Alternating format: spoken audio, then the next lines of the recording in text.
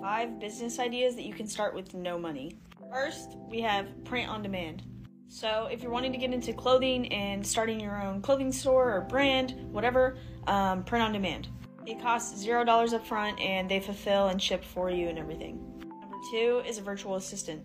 You can apply for these on LinkedIn or Fiverr, and there's a couple other sites, but you can be someone's virtual assistant and get paid for it.